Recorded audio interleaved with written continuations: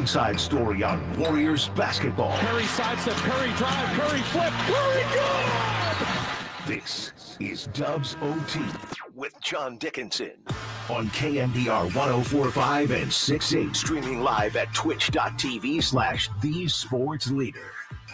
Play from the corner, back-to-back threes. Clay's back at it. Play with Trace. Pretty good defense from Ben Thompson. It didn't matter. It didn't matter.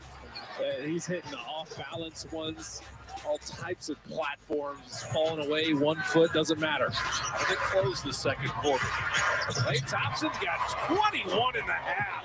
Klay Thompson's got 24 and 6 made threes. He's been a factor. Klay Thompson again. Oh my goodness. 7 of 10. It's almost like he has the NBA record for threes in a game. Oh, he does. That's right. Klay to Trace. That is executed incredibly well. It's an unbelievable. Klay's doing the goggles, and he deserves it. You don't see Klay make that pass in his first 3 or 4 years. All right, Klay Thompson, huge game. Warriors get the win, and that's 6 in a row for Golden State. We welcome you in. It's Dubs OT with JD here on KNBR, the sports leader. 808 KNBR is the number. Big night for Klay Thompson. I think we heard every one of his 7 threes, but might want to go back and replay all of the ones he hit in Chicago in 2018, as well as the Warriors get it done tonight in Houston. They effectively end the race for the play-in tournament, 10th spot, as the Warriors come out strong, and Greg Silver earns himself, well, a split, I guess, in the beer bet, going back to after the game on Tuesday night and from earlier on in the season in the middle of March. The double or nothing goes in favor of Greg, and yours truly probably should have known better with the Warriors going up against the Rockets, who they've now beaten 13 consecutive times head-to-head, going back pre-COVID, and should have known that this was going to be a game where Steph came out and was ready, and Klay came out and was ready, and Draymond was snarling, and that they would basically outshoot a bunch of freaking turnovers, which threatened them in this game early. It just felt like, God, can they hang on to the ball? Just hang on to the rock. And if you hang on to the rock, this thing may end up turning into a blowout relatively quickly. And the Warriors, kind of allowed the Rockets, because of those turnovers, to hang around in the second quarter. 5-point game, for a good chunk, 5-6 of the mid to latter portion of the second quarter. But then the Warriors with a 9-0 run at the end of the first half, and it ends up being a 15-point lead for the Warriors at the half. And it was basically cruise control in the second half for the Warriors. They would push the lead up beyond 20. They had 3 players score 20 or more, which is, something that hasn't happened a lot. And you look up tonight, it was Steph, Klay, and Trace Jackson Davis with a career-high 20 to go with 5 boards and 4 assists. And all in all, it's a good night. Fatigue, not a factor. The Warriors basically end the Rockets' play-in tournament hopes by sweeping the season series again and winning 133-110 in a game that the Rockets never had a lead in. The Warriors jump out, and just a big night all around, and a purposeful night minus the turnovers for the Warriors. I thought their competitive spirit defensively was there. There were no ill effects of fatigue, which I thought could potentially pose some problems for them in this game. And it's, all in all, one of the more buttoned up wins that the Warriors have had. Again, aside from the turnovers, which at different points in time threatened, especially in the first half, to maybe wreck the whole thing, given how well the Warriors were playing. And the Warriors make threes against the Rockets, 17 threes for Golden State in this one. And you go back through the last 6 games prior to tonight, and I put this out on Twitter and Threads. Warriors had an 8 of 12 first quarter from three-point range, helped them overcome 9 turnovers. And in the last 6 before tonight, 18, 21, 17, 26, 25 and 24 three-point makes. The Warriors make threes against the Rockets, and they did it again tonight. I thought the Warriors' defensive, they were trying to keep the Rockets off the three-point line, but also out of the paint. The Rockets can have a tendency to thrive in the paint with drives and slashing, and basically, collapsing on drives, trying to challenge threes, but also trying to make the Rockets beat them over the top and essentially challenging them to hit threes, and not enough Rockets in this game did. And, early on, the Warriors were 8 of 12, the Rockets were 1 for their first 10 from three-point range, and that proves to be the difference. So 808 KNBR, the number here is it is Dubs OT with JD here on the Sports Leader. Warriors with their 6th consecutive win, high watermark for them on the season now as they continue their winning ways and improve with the 6-game winning streak to 42 and 34. On to Dallas tomorrow. Mavs beat the Hawks tonight. So Dallas is firmly right now in the 5th spot in the Western Conference playoff race. The Kings got beat in New York. And so things are getting a little bit tighter as far as the 7, 8, 9, and 10 goes. But the one thing that tonight does is the Warriors, basically we know for sure, all but for sure, that they're going to be playing beyond April the 14th. So, yeah, if you want to join the conversation, 808 KNBR, 415-808-5627, the Golden State Lumber and Building Materials text line as we get things rolling. And we appreciate everybody rolling in here on YouTube, Twitch, and the Twitter X stream as the Warriors just continue to impress on the road, earning themselves a big victory here tonight. Let's get to Drew Down and Tracy as we get rolling here on Dubs OT here on a Thursday night. What's going on, Drew Down? Get us tipped off here in this one. Good evening, JD. Man, I never seen the team so locked in and so sloppy at the same time in that first half. Man, that was frustrating to watch. They were cooking on offense when they could actually get a shot up. So, yeah, watching them throw the ball around, especially Clay. Man, Clay was cooking, but he had a few turnovers that were just CP3. It was mind-boggling to watch this team throw the ball around. But at the end of the day, they cleaned it up in the second half. But, yeah, those turnovers were frustrating. They cleaned it up. I think, yeah, they were up by 15 at half and had 15 turnovers. So that's a stat of the night. But yeah, that was just a throwback Splash Brothers game. Clay was in the zone. Steph Curry, I love the Clay and TJD chemistry. TJD just continues to impress, and with him starting at the 5 and Draymond at the 4, just allows Dre to roam more and play more of that center field free safety role and not have to worry too much about guarding the rim and erasing mistakes when they get beat on the perimeter.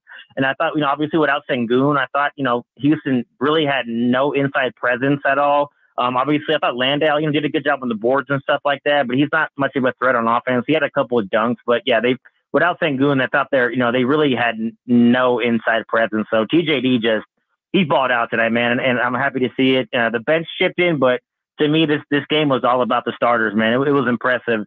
And I got a little Tari Eason. That man, he obviously was never around an open flame or a hot stove as a kid, because if you play with fire, man, you get burned. So in the words of Chris Brown, how are you going to hate from outside the club? You can't even get in, man. Let's take care of Dallas tomorrow. Go Dubs. Yeah, we'll see. And, tomorrow's going to be a whole different animal. But, again, I was really impressed with the energy that the Warriors had. And our guy Greg Silver was all over it on Tuesday. And I, made the bet that probably shouldn't have been made, and will gladly take the L here as we wind up splitting our two bets over the course of the last couple of weeks. Greg with the, hey, Warriors are going to be super motivated, the Tari Eason stuff, the end in the Rocket stuff, like the energy isn't going to be a factor even going halfway back across the country because they know they're going to have something to play for. I should have known Steph would show up big and Clay would show up big, and obviously Draymond would not allow this Warriors team to lose this game with an opportunity, especially when he came out and said it on his podcast that he was looking forward to the opportunity to basically end the Rockets season again, as the Warriors had done 4 other times in the playoffs over the course of the last decade. So yeah, I should have known better. We'll bring in Greg Silver now, allow him to accept his flowers, although it's a wash. I mean, if anything, it's kind of a bummer, right? I mean, you don't get a beer. You don't have to buy me a beer, but you'll take the win. You'll take the win. No, we both buy each other a beer. How about that? Okay, yeah, there you go. That's another way to play it even. Yeah, good call there. But yeah, no, you were all over it on Tuesday night, just from a motivational standpoint. My concern, and it did play out, I think, in terms of the turnovers a little bit, but my concern for the Warriors in this game was basically the fact that I just didn't think they'd have a lot of energy based on the road trip and based on, all of the travel and having to work as hard as they did to win the game on Tuesday. But no, they were dialed again, aside from the turnovers, which I think was careless, but there was an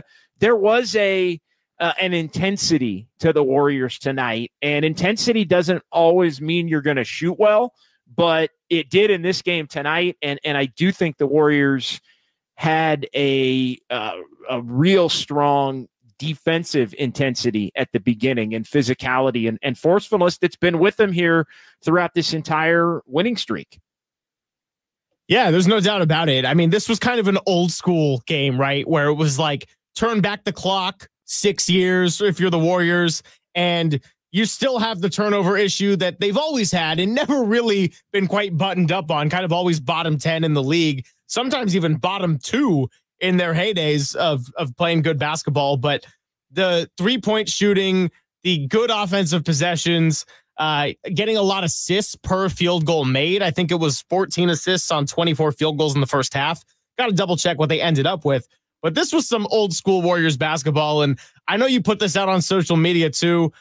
Something about that arena in Houston, these guys will just make shots. Yeah, I mean, that was the other thing that I underestimated was the fact that, sometimes when you get in different buildings that you've had some success in or some big moments in, I think we've seen this Warriors team kind of rise to the occasion. And, Oklahoma City's won, Houston's won. I think there's been times in Cleveland, this year, notwithstanding Boston. Obviously, it was a train wreck a month ago when the Warriors got blown out there in early March. But we've seen the Warriors, play well and shoot well. Toronto, they've had some good big games. And there's just some buildings where they come out and play, really well. Sacramento, a couple of times more recently, they never really played all that well in Sacramento before they played all of the great back and forth games that they have really over the course of the last 2 years. So yeah, it's an opportunity to basically end the Rockets and, good defense, hot shooting, Trace Jackson Davis doing his thing. And, this team is starting to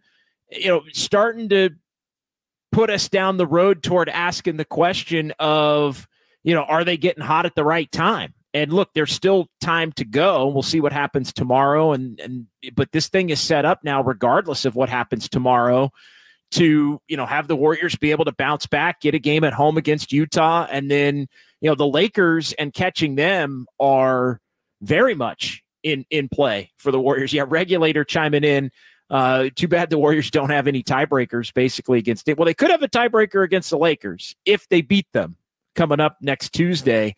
They would have the tiebreaker against the Lakers. But the interesting thing about tonight is the fact that the Warriors gained ground on Sacramento. And I know we've said, and I've said, even as recent as Tuesday, I don't think the Warriors are going to be able to catch Sacramento. And I still don't, just mainly based on the tiebreaker scenario but the Warriors are only 2 back. But the thing that 2 back of Sacramento, here's the thing that happened tonight, though, Greg, and I know you've been all over this as well. The Kings did lose to the Knicks, and the Lakers have won 3 in a row. So right now, the Warriors are a game and a half still back of the Lakers, and the Warriors can, beat the Lakers this coming Tuesday. And if they do, they'd have the tiebreaker. So you'd gain a game and you'd have the tiebreaker against the Lakers. But here's the other thing. The Lakers are now only a half game out of Sacramento, who's currently 9th. Who's currently 8th, but at 12 games over 500 following their loss, and they play in Boston tomorrow. So, and we'll see what the Celtics are going to do. They just clinched everything last night. But we've talked so much about the Lakers and not necessarily, Greg, as it relates to the Warriors' ability to move up, because that's not really what I'm focused on, more than the Lakers may start passing some teams like Sacramento and potentially the Pelicans, and maybe they aren't necessarily going to be we could be. This is the first time I've had well, what if it's the Warriors and the Kings in the elimination game in Sacramento as the 10-9 matchup, which is suddenly, and again, the Kings basically are the opposite of the Warriors in the sense that they have the tiebreaker against everybody except New Orleans. The Warriors don't have the tiebreaker against anybody except maybe the Lakers. But it is getting closer now here with 6 games to go. And, tomorrow's going to be key. And, the benefit of the way that the Warriors were able to get the job done tonight is the fact that they are going to be a little more rested. Like, they didn't really have to exert a lot of energy in this game tonight. They were up comfortably by halftime, pushed it up close to 20, and the Rockets never really threatened in the second half. And there really wasn't a high pace of play or anything like that in the second half either. It was just a lot of fouls, a lot of stoppages. Seemed like there was just a lot of rest in the second half of this one, but with the Warriors basically comfortable and in control all the way, which I think gives them a shot to come out and be pretty fresh when they come out tomorrow against Dallas. And look, Dallas has basically had the same types of travel issues that the Warriors have had. They were on a long trip, came back to Houston to play the Rockets, then went back to California after they had been in Sacramento to play the Warriors. They were back home tonight. So they get the 2 consecutive home games tonight and tomorrow, and the Warriors with the short trip from Houston to Dallas. So I think it's going to be 2 pretty tired teams tomorrow. But the one thing the Warriors have been able to show here during this last week and a half in the 6-game winning streak is the Warriors are grinding now. They're winning knockdown, drag out, physical, impose your will, take advantage of the new rules kinds of games to where they're able to defend at a higher level. And then you trust that they're going to be able to find more offense, believe it or not, in different ways than some of these other teams, as long as the Warriors are able to defend at the level that they've been able to defend at. So all in all, things not quite sure if it's going to matter in terms of seeding moving forward here, but the Warriors are again, just when it looked like maybe they were going to be done and locked into 10th, like they have one final push in them to maybe do some damage and be a threat here come post April 14. So 808 KNBR, the number. It is Dubs OT with JD here on Esports Leader. Let's go ahead and get back to the phones. And Danny in Vancouver is next here on Dubs OT. What's going on tonight, Danny? Hey, Mr. JD. How are you, sir? I'm doing well. Good to hear from you. Always nice to talk to you, my friend. Very insightful comments as always. Just a few thoughts, and I'll have a question for you. I love your comment about how they're grinding teams now. I love that because I heard you say that, and I thought that's right. They're grinding teams down. It's some of that Warriors defense that we used to love to watch in the past. I also think the emergence of Jackson has been integral to their success. It gives them that inside presence, that rim protector, the lob threat. He's really smart. I think he's a really, really clever player, and he's picking up. He seems to be growing every game. And you can throw cold water on me if you want, but overall, great game. They kind of shot themselves out of trouble. I thought Houston kind of, not to take anything away from the Warriors, but they reverted to the mean. Just after sort of a stretch of 11 games. And last comment, you stole my thunder a little bit, because I was thinking exactly the same thing. I thought, I was looking at the standings. I thought, could this all line up perfectly for the Warriors? And what I mean is Lakers overtake Sacramento. So Lakers play the Pels. We play Sacramento, which obviously is, I think, a much more favorable matchup for the Warriors. And then if the Lakers beat the Pels, we play them and we have a reasonable chance to get into the first round of the playoffs. And assuming Denver doesn't end up first, I think we've got some action, as you like to say. So just my thoughts, and look forward to hearing your thoughts. Thank you. Yeah, it's in play big time. And look, I'm kind of on record as saying that I think Sacramento, even without Herter and Monk, are going to have the ability to win enough games, but their schedule, the Kings' schedule, is really difficult. And part of the reason I've said that is because they've played pretty well against good teams this year, even on the road. They've been able to win some games that you might not, pencil them in to win. And they had a 21-point lead tonight at Madison Square Garden, and then it all fell apart. I mean, there was, just a massive, like a 40-point almost swing, 30-point swing in that game. And so they go play Boston. And I hadn't looked at the injury report for the Celtics. I would imagine it's probably a little early for them to start resting people. I'll check that during the break. But the Kings play at Boston. They play at Oklahoma City. They come home and play Phoenix and the Pelicans. Like, they have some difficult games ahead of them between now and the end of the season. So, we'll see. Again, they've got the tiebreaker against everybody. The Warriors basically don't have the tiebreaker against anybody. The Kings have done, very well this year in division, in conference, and again, head-to-head against a lot of these teams, at least earning splits, but having a better conference record than a good majority of those teams. And they flat out worked the Lakers this year, beat them 4-0 in 4 games head-to-head in the regular season series. A couple other comments just off of what Danny had to say.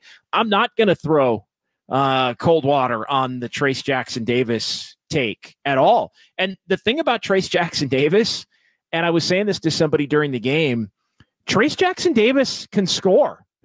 Like, it's not like Trayce Jackson-Davis, and I was thinking of it in the context of Trayce Jackson-Davis with Draymond and Wiggins, and comparing it to when Kevon Looney would start with Draymond and with Wiggins, and at times how that would become a front line that teams could really sag off of, and the Warriors just would not have enough spacing. Well, Trayce Jackson-Davis can score at the rim, and so he could score on the interior. He is an offensive threat, even though basically he gets most of his buckets as dunks or layups or putbacks or lobs or whatever. He's still a threat to score. And how many times this year have we seen Trayce Jackson-Davis just get that almost Jonathan Kuminga-like easy 10 to 14 points? It's happened a lot. And tonight it was 20. Like, teams just don't account for him. And the Warriors, in the context of everything else that they do offensively, he can get buckets. And look, he's not a guy you're going to dump it down to by any means and let him go to work and try to put moves on or anything like that.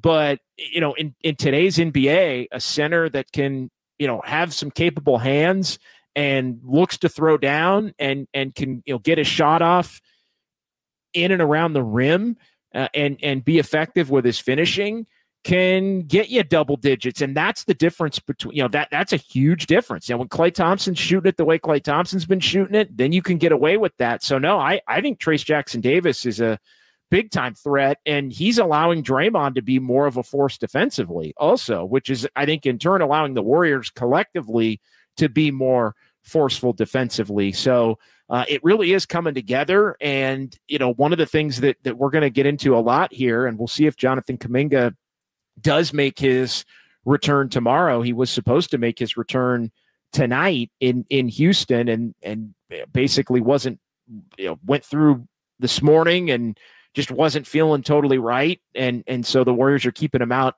another day here, but we're going to have to see what they do as far, like, I said it Tuesday. I'm even more convinced of it now. I mean, I think TJD is going to continue to start for the time being.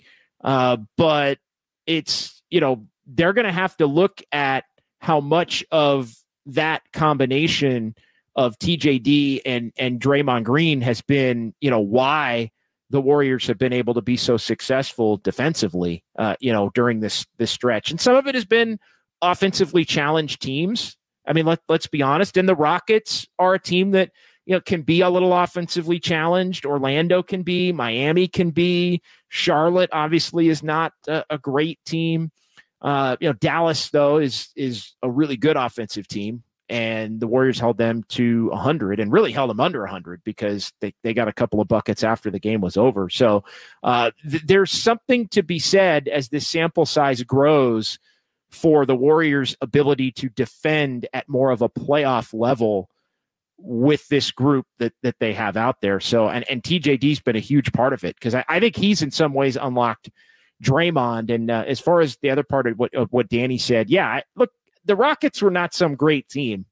I mean, they're going to look up at the end of the year at their record, and I'm looking at it right now. They're 38. I mean, they're even with the 3-game losing streak now that they're on to basically be eliminated. They're 38-38. If the Rockets lost their last 6 games, I think they would have a better season than anybody could have possibly dreamed. I mean, I think people thought they were going to be in the bottom 5, like, easily. And the truth is, they're going to have a 9 or they're actually in their own category. They're basically 9 games better than the Utah, Memphis, Portland, San Antonio group. So I know tonight's a night where, Draymond gets the last laugh, and Tari Eason came out in a Warriors come out and play t-shirt to the bench, and Draymond was yelling it at their bench and all of those things as the Warriors were clinching it. The Rockets have become an easy foil for the Warriors over the last decade. So have some fun with that, even in this iteration, if you want to. But the reality is, I mean, this Rockets team was, they were more just a cute young team that, got hot and made a little bit of a run toward the end of March and the early part of April. And now they're going to fade off into the lottery, which is exactly where they were probably going to be from the beginning. And so, credit to the Warriors for handling business and basically ending it tonight. But, this wasn't, some budding rivalry where the Warriors were challenged. Although I will say this, I mean, you probably still don't want to poke the OGs. You probably still don't want to poke Steph and Clay and Draymond. I still remember, was it Malik Monk in the first round series he said something about Steph looking a little old after game 6, I think it was, in Chase Center. And then Steph comes out and puts the 50 on them in game 7 and ends their season. So, you still don't want to poke them. And the Warriors, the OGs, kind of carried the night. The OGs plus TJD, who had a monster game, maybe even a career game, scoring-wise, definitely a career game. And dude, how about 4 for 4 free throws? Yeah, he was terrific. And that's the thing. Like, he's not a scorer by any means. He's not a scorer, but he can score. And the truth is, Greg, they get a lot of the Kuminga buckets. Like, they get them in different ways. It's not like he's standing out there, 18 feet away and driving like Kuminga does. But they're getting rim pressure baskets, which I think, makes a lot of sense in the context of their offense and is the kind of player that they basically haven't had as a big. So all in all, real good game for him and a real strong game for the Warriors. All right, let's go ahead and pause here. 808 KNBR is the number to join the conversation. We've got a couple of phone lines open. It is Dubs OT here with JD on KNBR, the sports leader. The Golden State Lumber and Building Materials text line is open. Appreciate everybody on YouTube and Twitch as well. We'll get into the YouTube chat. Our question of the night coming up, and a lot to get to here for the next hour as the Warriors win. No drama again in Houston as they get it done 133-110. It's KNBR 104.5 and 680, the sports leader. I don't give a damn about the Rockets.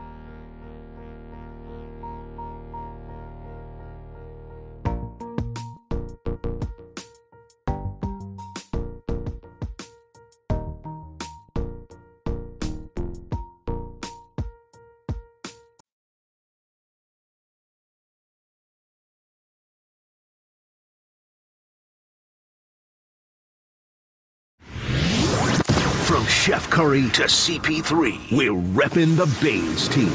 Dubs OT with John Dickinson now continues. Streaming live on YouTube at KNBR 1045. Warriors, come out to play!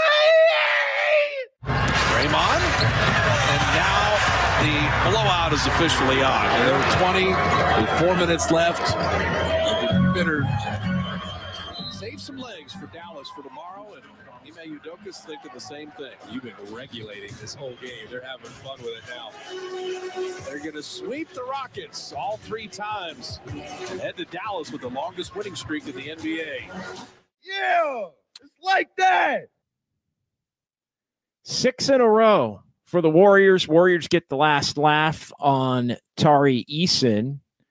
Win tonight. Wire-to-wire victory for Golden State. Did not trail in this one. Jumped out to big leads early. 133-110 is the final in favor of the Dubs. It's Dubs OT with JD here on KNBR, the sports leader. Yeah, Warriors are up 16-4, 19-6, 25-11. They were hitting everything early on, and 9 first-quarter turnovers, but it doesn't matter when you're 8 for 12 from three-point range in the first quarter. The Warriors able to overcome it, and they had this thing on cruise control thanks to a 9-0 run right before the half as the Rockets were kind of hanging around 5-6 point game, but then the quick 9-0 run, Warriors push it up to 15, and they win by their largest margin of the evening by 23, 133 to 110. 808 KNBR, the number to join the conversation via the phone lines. That's 415-808-5627. The Golden State Lumber and Building Materials text line. We appreciate everybody watching on YouTube, Twitch, and the Twitter stream as well at KNBR. We're going to get to our question of the night coming up here momentarily. We bring Greg Silver back in as well because Greg told me he had a question he wanted to throw back at me, something we had discussed, a couple of nights ago, right?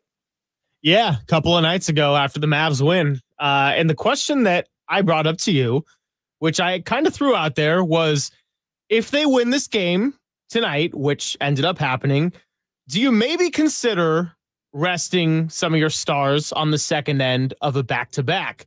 Because there was a world a couple of weeks ago when we're thinking they're not going to have any room to rest anybody, and now they might.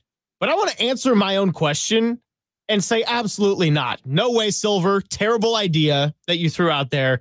Because when you got things working, which has been so hard to get the machine rolling for the Warriors this season, you do not mess that up in any way. If there was a chance you could come into a gym with a team already on their heels and you're playing smooth basketball, you run that thing into the ground. You get every ounce of juice out of this good juju that you got going. I say you do not rest anybody. But maybe some people have a case where they would say otherwise. Yeah, I think, and we were deciding whether we were going to officially make this our question of the night here on Dubs OT on KNBR, but I would not now. And I think the way this game played out and the way things sit now currently with the Warriors hot, to me, you don't want to do anything to curb the momentum that the Warriors have right now. Take your shot in Dallas. If you don't have it and you get blown out or you find yourself in trouble in Dallas tomorrow, then you can always call it off early. You can always basically, all right, kind of like the Boston game, like if it gets ugly and you're getting blown out at any point. But here's why. The Warriors really didn't have to exert a lot of energy in this game in the second half. And look, I know the Warriors are an older team. I know they're kind of in their own category as far as, energy and the things that they've been through. And nobody's played as many games really other than like LeBron than their big three have over the last decade plus in terms of the taxing games and the like. But no, I think because you have the Utah game Sunday at home, that's a game that I hate saying this, but that's a game the Warriors should be able to win even without their best effort or even without their most energetic effort.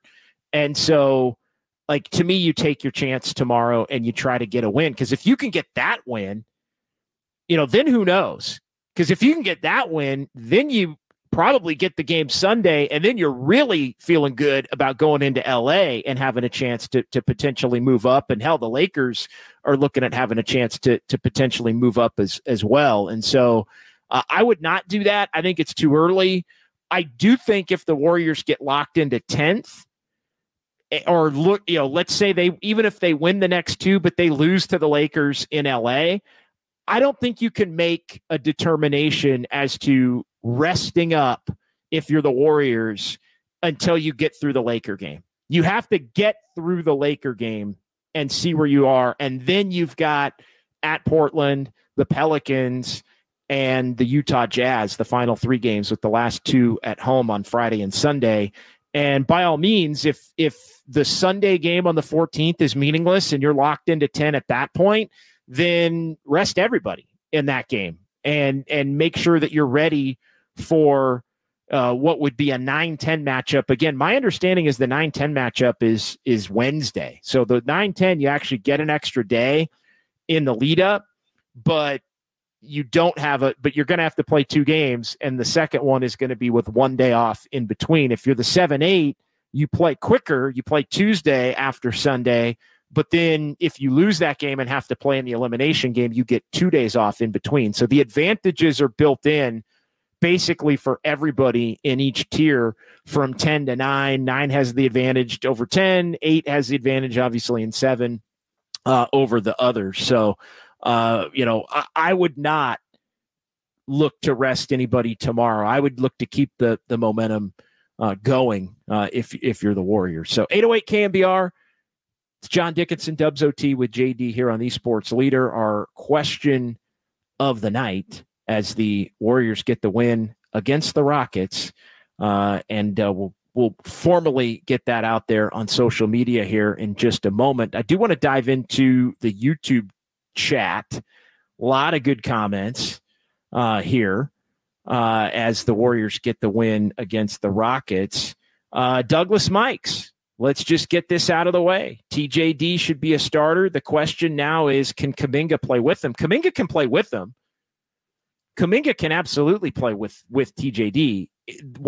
It isn't Kuminga, Draymond, and TJD as the 3 starters. That's what it isn't. Like, you can have a front line of Kuminga at the 4 and TJD at the 5.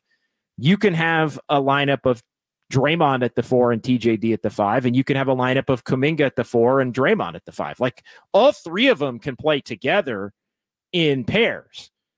You can't start the 3 of them together, meaning Kuminga at the 3, which the Warriors, again, they just don't view Kuminga as a 3, and then Draymond at the 4 and TJD at the 5. So the question is, Douglas Mikes, I think TJD is going to continue to start. You got to ride the hot hand. The defense has been dramatically improved. And let's be honest, part of it is Draymond being freed up. Part of it is TJD's just presence as a big. And the other part of it is, and this is the so-called rat on the table, Jonathan Kuminga is not a good defender. And he's really not a good team defender. Like, he can be a pesky on-ball defender at times, but a lot of the overhelping and not being in the right spot and falling asleep and having, people get by, like, a lot of that is Kuminga. Like, he creates breakdowns sometimes defensively to where it can be frustrating. So I think, short term, Kuminga comes off the bench, and then you see how it plays out. And again, the question though is not about, like, I don't have any concerns that any of the 2 of the 3 can play together. Actually, all possible combinations of the 2. And so, yeah, Kurz, he noted this at the podium. He said it a couple of times in the last couple of days. Typically when something's working and somebody's coming back off an injury, he rolls with it. And so I would be surprised if, Kuminga's probably not going to start tomorrow if he's healthy enough to play. But that doesn't mean that by the Laker game or by the Portland game or sometime between now and the end of the season, Kuminga's back in the starting lineup either, if they feel they need a little bit of a jolt. So Tony Smith, checking in as well. Kuminga stay on the bench. Kuminga's I think he's gonna be coming off the bench. But again, the Warriors still are gonna need Kuminga. I do think, and I hinted at this the other night, the one thing that the last 6 games now, basically, or five games that they've played without Kuminga, the one thing that I will say is it does show that Kuminga's important. Kuminga's not maybe as important like as we all would have thought he was, given how well that he had played during really the last 2.5 months here before the injury. And so, like, you take a poll of Warrior fans here over the, if you said, hey, Kuminga's going to miss 5 games, I don't care who the Warriors are playing. He'd been their number 2 scorer for the better part of 2 months. The Warriors' ability to win every game without, like, I don't think anybody in their right mind would have believed that the Warriors would have been able to play as well as they have without him. And I know there's some bad teams in there, 2 of the worst in the league. So I don't want to get carried away with it. And I'm not saying by any means that Kuminga is not important, but, he's not as important. And, at times I've kind of thought this, but there's no way to truly prove it, that like they need his scoring, but there are other times where he does kind of low key hurt him in other areas, and it doesn't really get talked about a lot.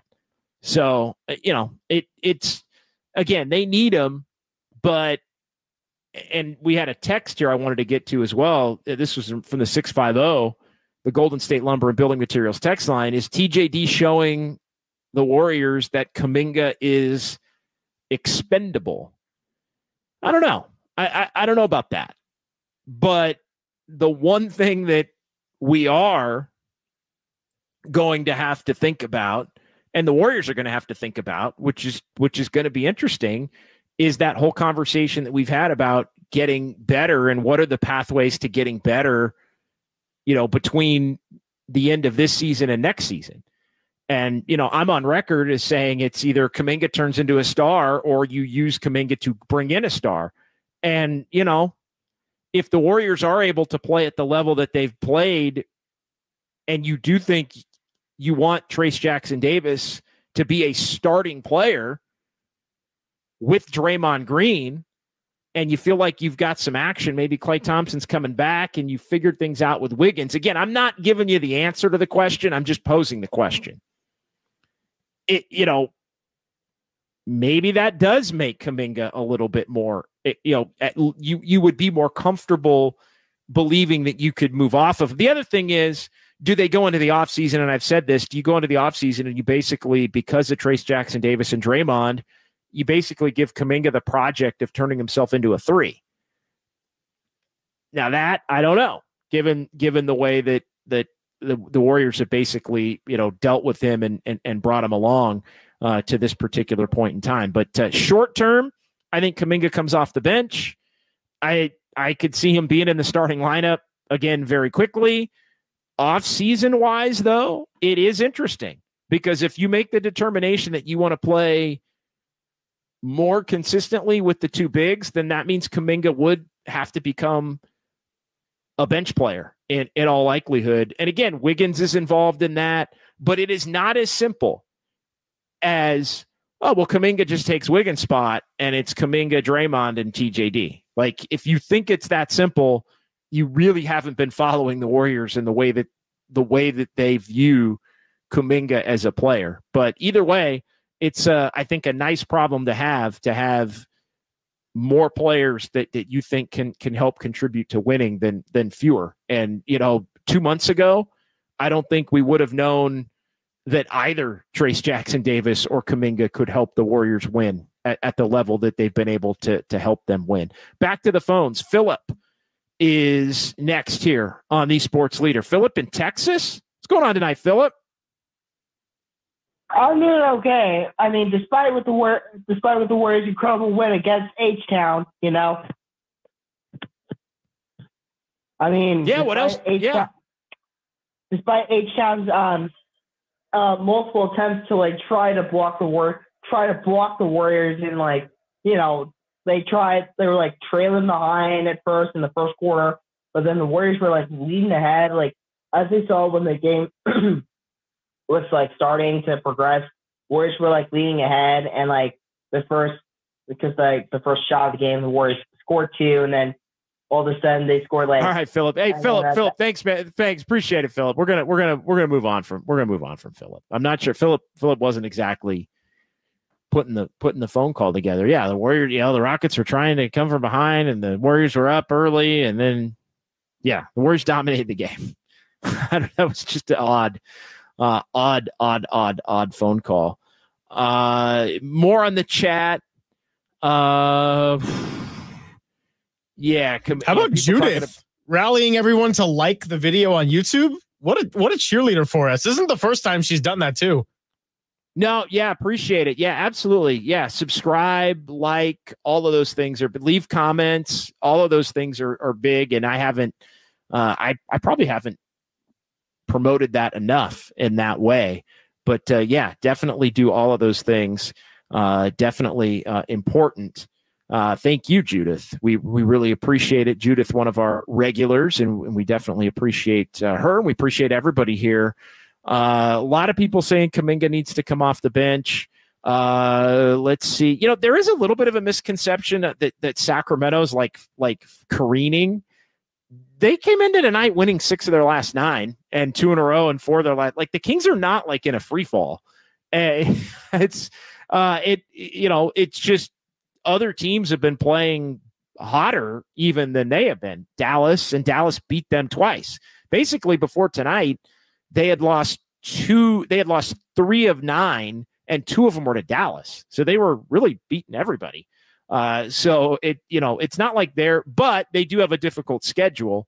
But I think there's this notion that they're like absolutely falling apart. They're also banged up. They lost Malik Monk and Kevin Huerter basically for the season. Monk could come back, but not until really the beginning of May. They'd almost have to win a full series without him, which obviously wouldn't be likely. Drew Down, JK makes this team better. Off the bench with CP3, he should be dangerous. Yeah, I agree with that. I think that's there are ways to I think feature Kuminga to where he can still be really impactful. And look, I've said it, like I don't necessarily think that he has to be getting them 20. I was saying that when he was getting them 20 regularly, and I think, the last week and a half has kind of proved that. But the question for Kuminga has always been, and this is the reality of it, the question for Kuminga, and the Warriors have to balance this, because Kuminga has been better when it's been 25 minutes and not under that. And so I do think they need to give him enough time to be able to do the things that he does well. He has struggled fitting his game into a lesser box, fitting his game into a 20-minute box. And so I think, I agree with Erwin. It'll be interesting what Kerr decides, although I think you kind of know Kuminga starting usually gets his motor. Like, you do have to factor in Kuminga not being happy about it. And, maybe that Kuminga is less than 100% would allow him to be more happy about it. And seeing that this team is winning would allow him to be more happy about it. But I think there are plenty of ways that Kuminga can still be used. GSW Vera, the question is if Kuminga will be okay coming off the bench. Well, he's going to have to be. Like, he's going to have to be. Draymond come off the bench. Steph's come back in playoff games and come off the bench. Klay Thompson, reluctant to do it, but Klay Thompson, for a good part of a month there, was coming off the bench and helping the Warriors. So, like, I get it. Kuminga may not like it, but, it shouldn't become a thing. It really should not. Should not become a thing whatsoever. And so, there are plenty of ways to help this team. There are plenty of ways for him to help this team. So we'll see. 808 KNBR, CA saying, JD, I think you underestimated the hate for the Rockets and Dylan Brooks. I totally did. I absolutely did. When I said I thought that the Warriors were not going to win this game on Tuesday. It happens. It was clear within, I don't know, 5 minutes that the Warriors were going to win this game. Like that, and I know the turnovers were problematic and let the Rockets believe that they might have a chance if they could get things going. But I thought 5 minutes into the game, the Warriors, they're not losing this game. They are not, because they make threes against the Rockets. The Rockets don't make threes against them. The Rockets struggle to score when they're not, hitting, when they're not getting to the rim, when they're not getting to the free throw line. And the Warriors were just, again, aside from the turnovers, locked in. And so that was impressive. CA, halfway to that beer, courtesy of JD, boys. Appreciate that. Joe H, it's okay, JD, you stayed with the original prediction. Yeah, it's all good. It happens. I mean, there are a bunch of games like people weren't feeling hot about this was not an on-air one, but our buddy Austin Scott, who works in the digital department at KNBR, Greg, he kind of hit me right before the game on Tuesday at Chase there in the media section. He's like, all right, what are you thinking? And I said, I think the Warriors are going to win tonight. And so it kind of works both ways. Like, I thought they were going to win against Dallas and then maybe lose tonight or lose the next two. And, hey, they got them both, which I think, that makes everybody happy. Hey, I'll just say I was happy to be wrong when I took the wrong side of the bet as well. So I know how you're feeling right now. It's not a terrible feeling. Yeah, no, it's all good. It is all good. And again, I don't feel like I'm down anything. Like that's why I kind of rolled with the bet, even though I kind of realized after I made it that I was probably in trouble. But you roll with it because it was, I'd already won one. I'll give it back. So it's all good. Douglas Mikes, when the Warriors had Draymond and Looney as a starting front court, lucky to get double-digit points in total from both of them. They can like TJD has the ability to score, which I think helps it. Dumpster Fire Dan, I hope Kerr doesn't feel pressure to start JK again.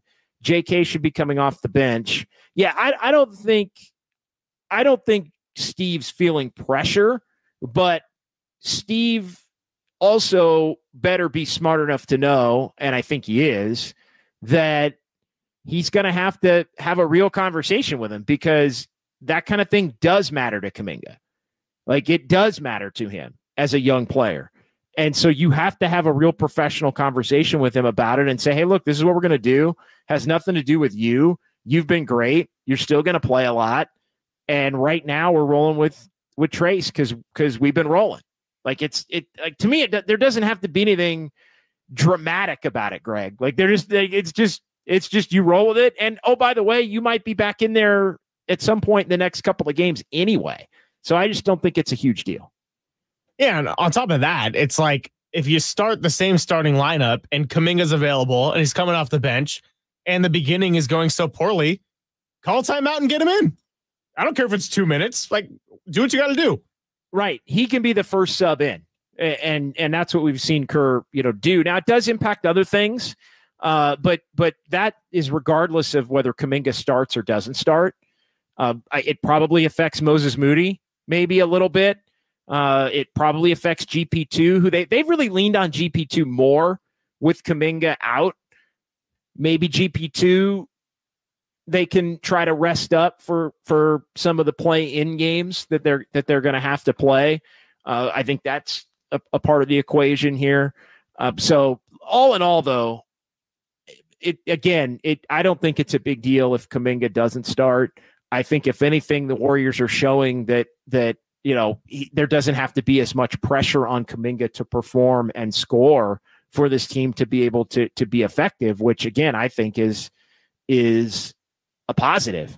I think that's the reality of the situation. So 808 KNBR is the number.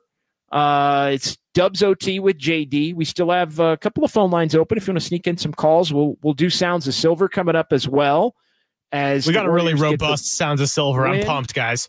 Okay. Robust Sounds of Silver coming up. More in the YouTube chat as well. Really appreciate everybody watching tonight on YouTube. as the Warriors win it 133-110. They're in Dallas tomorrow. It's KNBR 104.5 and 680, the sports leader. Klay Thompson!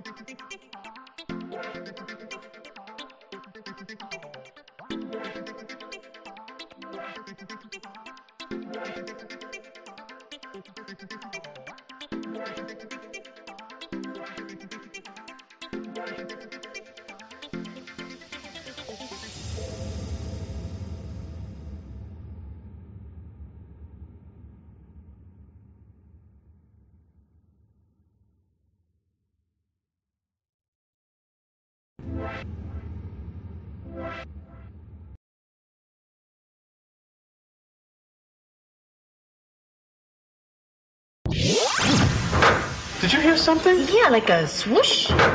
Yeah. Dubs OT presents the sounds of silver. Streaming Streaming live on YouTube at KNBR 1045. Steph through the whole Rocket defense, and he got a foul. Steph Curry just did exactly what we want to do multiple times, except we have headsets on. And we're not allowed to do it. And that is, Steph is shooting free throws. He's celebrating. And if you wonder if he gets frustrated or it bothers him, I think a picture's worth 1,000 words here. Yeah, Steph there, getting fouled, going to the line. And yeah, I don't think anybody would dispute that it bothers him, and all the conversation around it bothers him. But Steph getting to the line tonight, Warriors get the win, 133 to 110, 9 for 9 at the free throw line for Stephen Curry tonight. 9 of his 29 points to lead the way with Klay Thompson. Quiet 29, it felt like, for Steph, although he was 9 of 14 overall.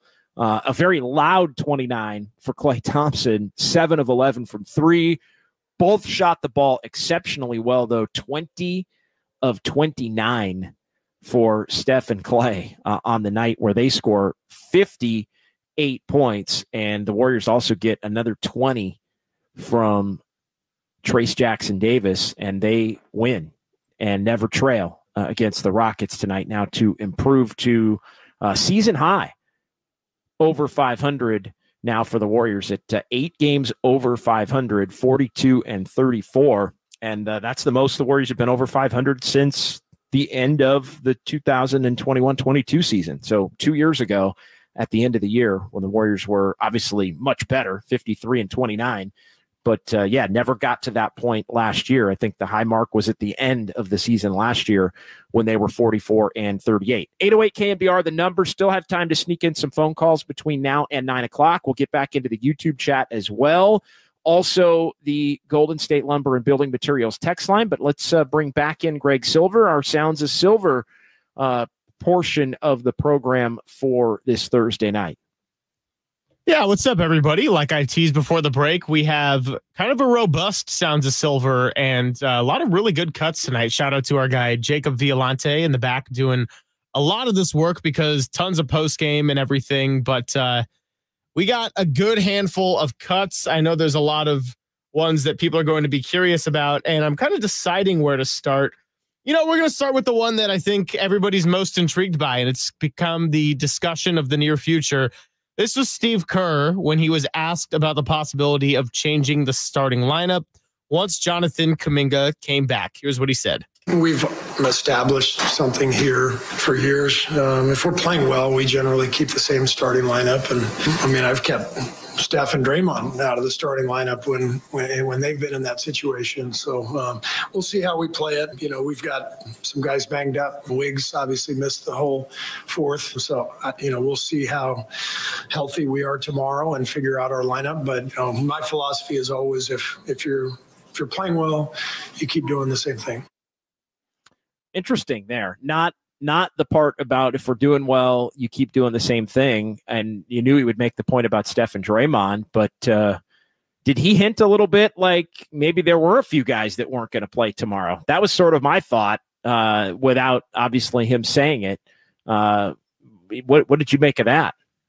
Yeah, I mean, it was kind of interesting all around, and the reason I wanted to play it is because I wanted to see what you thought of that, knowing that we had a whole discussion about, do you rest anybody? So I don't know. It is to be determined, but I want to play another cut quickly from Kerr just so we can move along here. And this is him talking about the great defense played by Draymond and TJD, kind of fitting into the theme of it all once again. It's a little shorter. The key to the game was our defense. So Trace and Draymond together have changed our team. I mean, it's pretty dramatic. Just the rim protection, the rebounding that Trace gives us, what that allows Draymond to do. It's been really fun to watch them together. Trace is, for a rookie, it's amazing what he's doing. Wow. Trace and Draymond together have changed our team. I mean, that Steve will lay it out there thick from time to time. But I think that's also a little bit telling. And the defensive identity that's come along with it, I mean, that's been the thing that has really changed over the course of this last week and a half, since they basically have both been in the lineup together. And it allows for Draymond to not have to play so much 5, which I think frees him up to be more effective. And I also think it frees him up to maybe be less taxed down the stretch in some of these games. The other part of just the first comment, going back to, would the Warriors rest guys tomorrow or not? It's not only the second of a back-to-back, but it is also a 3 and 4. It is a 4 and 6. It is a 5 in whatever that would be, 5 and 8, or I guess 5 and 8. And it's, at this point where basically the Warriors have been going really hard for 3 weeks straight. That being said, here's, I think, the way we all have to look at it. Like, the Warriors are still very much in the mix to potentially at least move up to 9th. We all, I think, know that and could agree with that. But what the Warriors do have to calculate is how many, it's not just about tomorrow. It's, do you have to win every single game except for like one to basically get to the point where you can move up? And if you don't think you can get to the point where you can move up, hey, what's going on, Copes? What's going on, brother? Good to see you. You want to crack the mic? What's going on?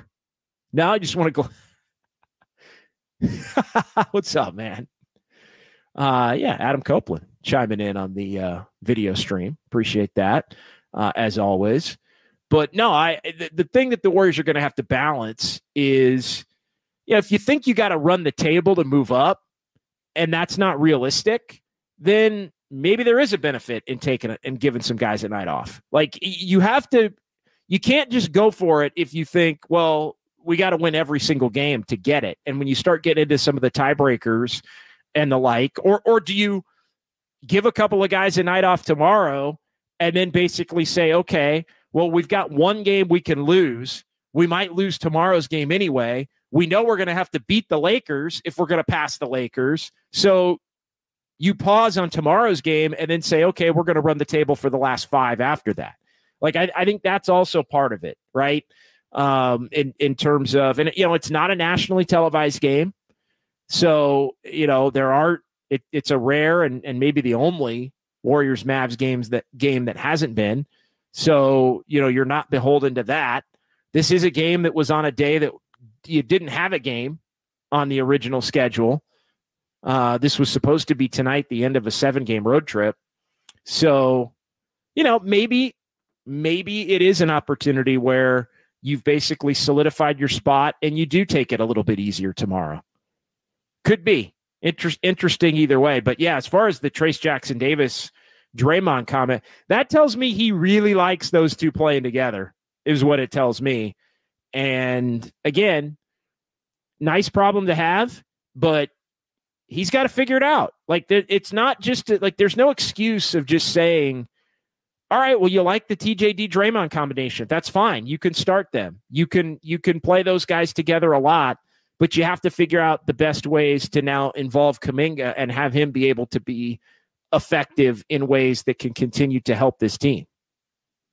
And even more interesting on top of that is, you don't want to get too much into the battle of pulling Kuminga back and forth on a string, kind of like Moses Moody has had to deal with at times this year. But we've seen how Kuminga has reacted to it even before he hit that breaking point of publicly leaking that he lost faith in Steve Kerr. There were a lot of instances where he voiced his frustration. So going to be really interesting in that regard as well, with so little time left in the season and the Warriors having their longest win streak of the entire year.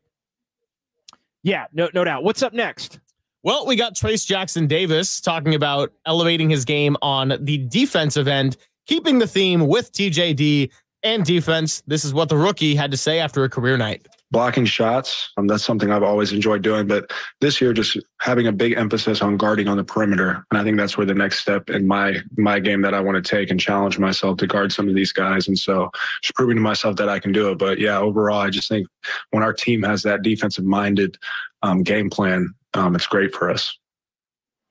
Yeah, the defensive-minded game plan is where it's at. I think he knows exactly where he's going to have to improve to take it to the next level, and that's what it is. And honestly, there's a pretty good teacher of that on the Warriors right now in terms of a big that gets out on the perimeter and defense, and it's Kevon Looney, who's been really, really, really good at it. Now, body type, I think, has helped Looney. I think the fact that Looney, for the most part of growing up, basically was a guard or a wing, in high school and even in college, having the ability. So I think he's got the quick feet and the agility that not a lot of bigs necessarily have to be able to. And he's got the long arms as well, which really help him be able to stay with guards on the perimeter. But he plays the position game extremely well in terms of between his man and the basket, and given enough room to where you don't get blown by, but also having enough room to where you can challenge if somebody wants to set you up for a deep shot. And so, yeah, I think TJD is on the money with the next phase, but he's been, forget about rookies who can't make an impact. The Warriors have had 2 rookies that have made a significant impact on this team this season, and it's TJD and it's Podziemski, to be sure. What else do we have? Well, we're going to have fun with numbers coming up, but first we need to have fun with Klay Thompson. We got 3 great Klays. I love my Klay cuts, and the first one is probably the most wholesome of the 3, just because you consider the place that Klay was in earlier in the season, struggling, bad body language at times, very visibly frustrated and hard on himself. He's talking about the 6-game win streak. He says it's about having fun. Did I hear fun come out of Klay's mouth? Is what he had to say. We're having fun. Everyone knows their roles. We know what we got to do to be successful. Our young guys are playing great basketball. They're bought into the system. Andrew was special those last few road games. He carried us in the 4th. And then above all, we just are having fun and trying to put on a show for our fans on the road. And we're trying to click at the right time, especially going into the playoffs. All right. That's the tone down. I thought, are we not going to play Klay flaming the Rockets? Oh, no. Those are the next 2 cuts. Don't worry. Okay. I was like, all right. That's a nice way to get it rolling. But I mean, we can't bury the lead here.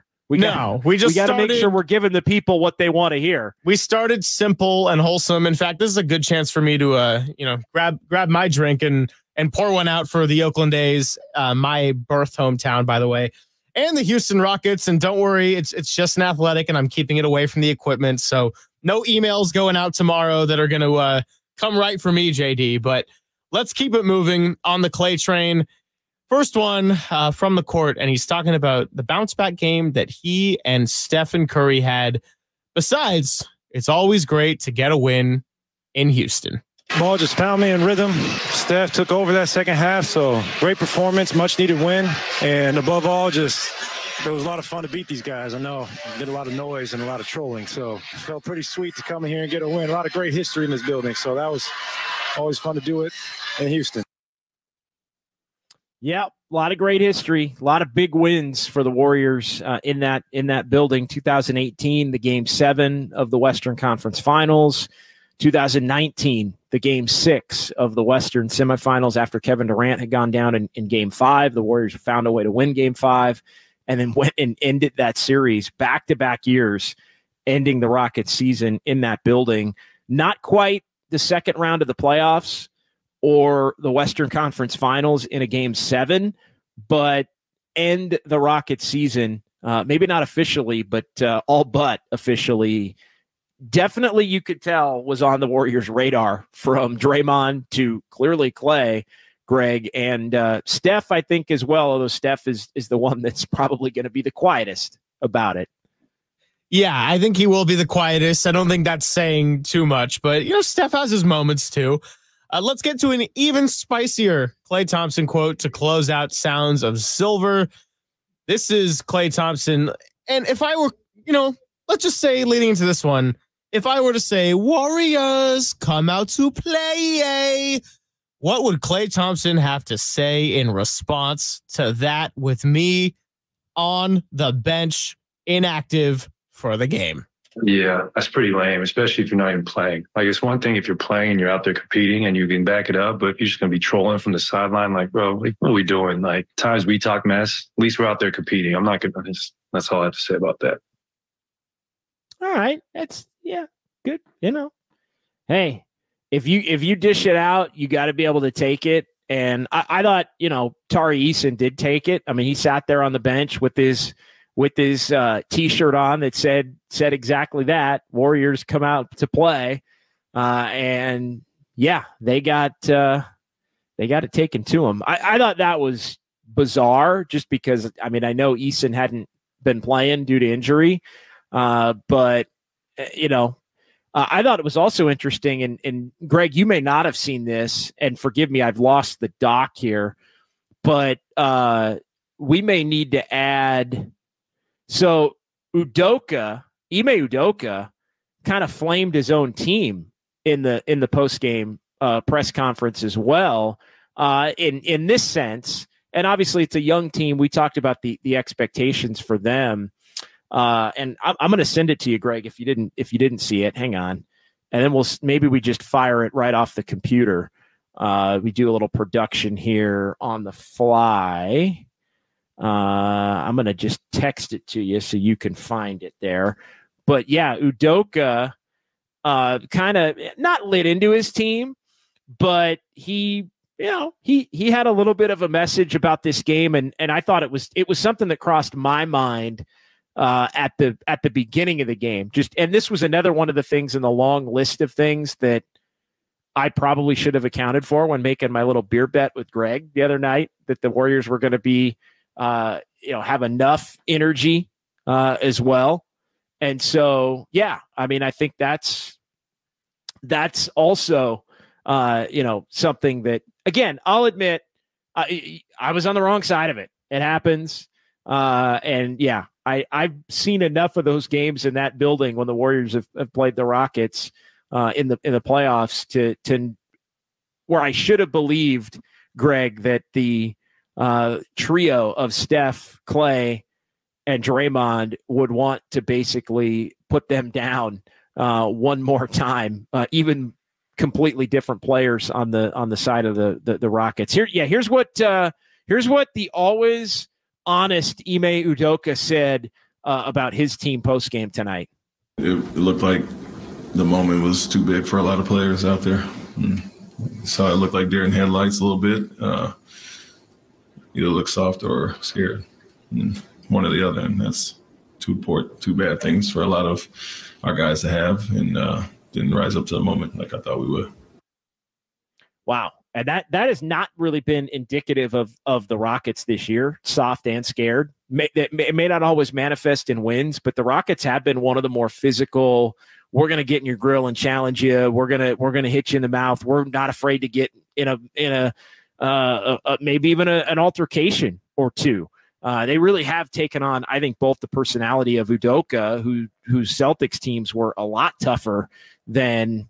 Well, I say teams. I guess he only coached them for the 1 year, but the Celtics were a lot tougher than the last couple of iterations of the Celtics this year and last year.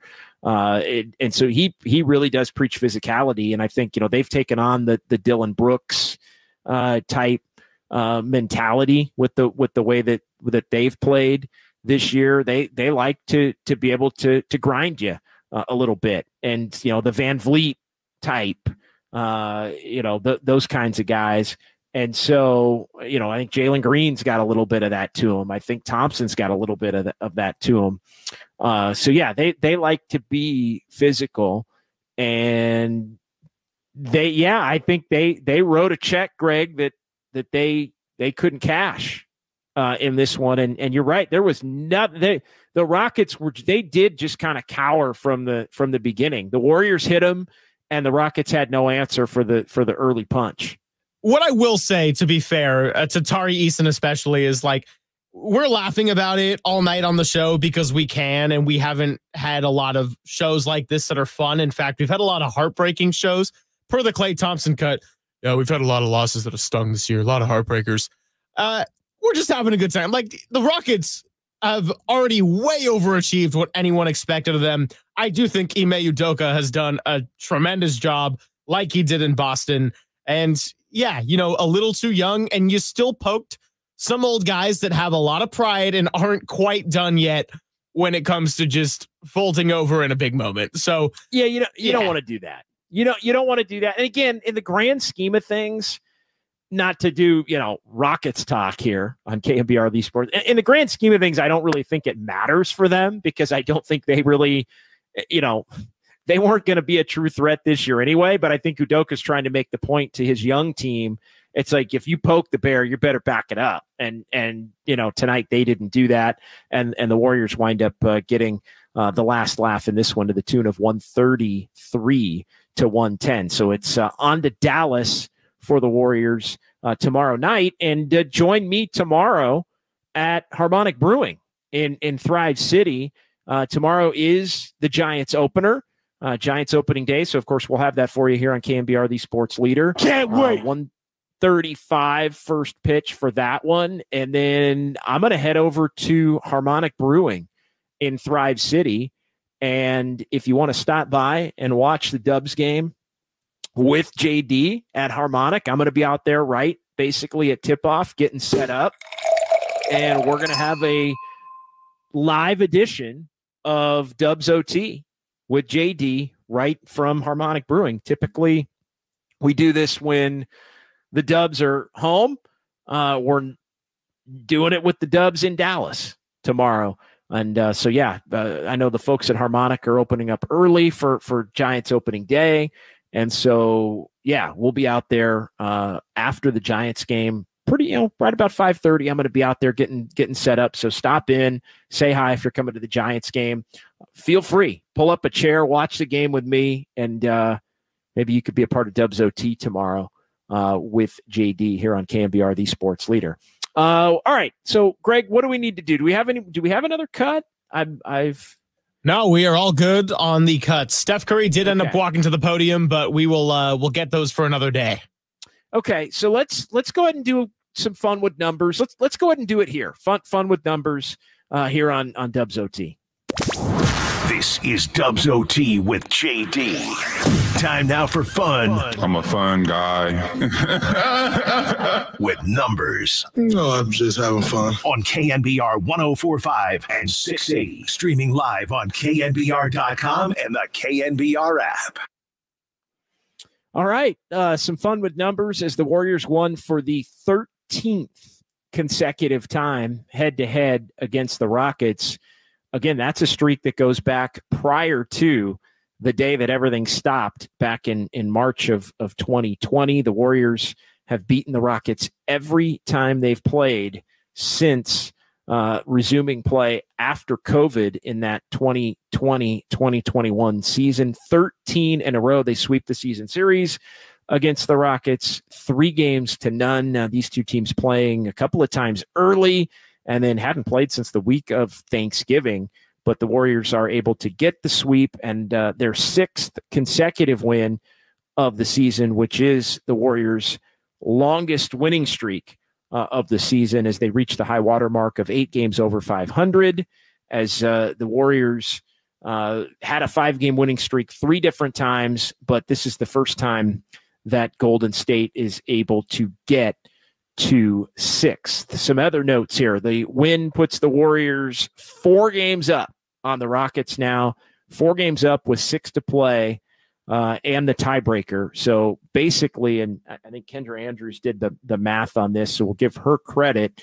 Kendra Andrews putting it out there that basically that means the Rockets have to gain 5 games on the Warriors out of the last 6. Well, the only way that can happen is if they run the table and the Warriors were to go 1-5, or the Warriors would go 0-6 if the Rockets go 5-1. So there's the math on that. Rockets either run the table with the Warriors winning 1 or go 5-1 with the Warriors winning 0. So the Warriors all but locking up the ability to play beyond April the 14th. And some other notes as far as that goes as well. The loss by the Rockets was able to clinch some top 10 spots for some other teams as well.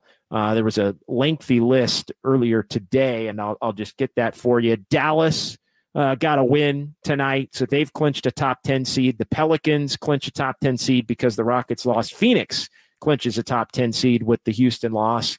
And Sacramento needed a win and a Houston loss. They didn't get the win, but the Kings are right there on the brink with the one more win or Houston loss as far as them being a top 10 seed. And then the Warriors are not too far behind. They need basically 2, the magic number to be able to clinch that. So the Warriors in prime position now here heading down the stretch. Warriors again now 23-10 since January 30th. The Warriors holding opponents to 100.8 points per game during the 6-game winning streak. We talked about clinching a winning record. The Warriors did that tonight with their 42nd win, 38th time in franchise history, 11th time in the last 12 seasons. The only time the Warriors did not have a winning record was the 15-50 COVID-shortened season back in 2019. 2020. The Warriors, how do you overcome 21 turnovers and 27 points off turnovers? Well, you shoot a season high 58.8% from the field. And the Warriors did that. Warriors have been very good in the first game of back-to-backs, now 12-4. And the Warriors' 23-point win was the 11th by at least 20 points for the Warriors this season. Stephen Curry, game high, tying 29, also 6 boards, 6 assists. He was just in command in the second half. Some turnover issues maybe in the first half. And yeah, Steph just controlling things. Him and Clay on the same page. It was kind of a throwback Splash Brothers game with both having 29 points. And it was the 28th 20-point game of the season for Klay Thompson. 11 of 15, as we talked about, and a career-high night for Trace Jackson Davis, 20 points on 8 of 10, and as Greg mentioned in the first segment, 4 for 4 from the free throw line. It's the first 20-point game for Trace Jackson Davis. What? Jonathan Kuminga, the bilateral knee tendonitis. It looked like he was going to play. Sounds like he's going to play tomorrow. At least that's the hope. He missed his fifth consecutive game and 6th on the season, and the Warriors are 6-0 in the 6 games that Jonathan Kuminga has not played this season. Greg, if I missed anything, apologies. I know you were sending me a couple of things there between now and the end. Yeah, no, I think we're all caught up on everything you sent. So, final minute or two here. As we reach the top of the 9 o'clock hour, and we've been rolling here for longer than 90 minutes, and we really appreciate everybody. Some final comments.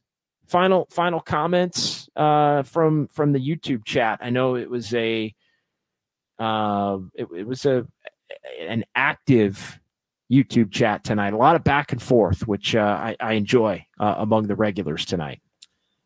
Not confirmed, but we may see a Greg Silver at Harmonic Brewing appearance before the end of the season on a specific date that we're working on. So okay, that's something to look forward to. We are working on that.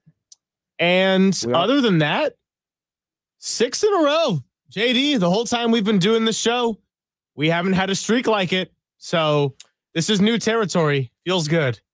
No, I mean, they're figuring it out at the right time. And it's funny to think back to post Minnesota, going back a couple of weeks ago in Minnesota, how frustrating it was and how basically it seemed like it was 10-seed or bust. It still may be 10-seed or bust for the Warriors. We'll see how things play out. But I agree with Ed Bathello in the chat, who says tomorrow seems like a game where players will rest if it gets out of hand early. I think that's absolutely correct. But I do think the Warriors are in a position where they need to play it out at least through the game Tuesday in LA. And then you look up at the end of there and you see what it looks like from that particular point in time. Thanks to everybody in the YouTube chat, Joe H, Queens of Noise, Erwin Kwong, Drew Down. There was a couple of debates that tonight, debates over a lot of Pajemski back and forth tonight in the YouTube chat. A lot of people debating Pajemski and his impact and all of that.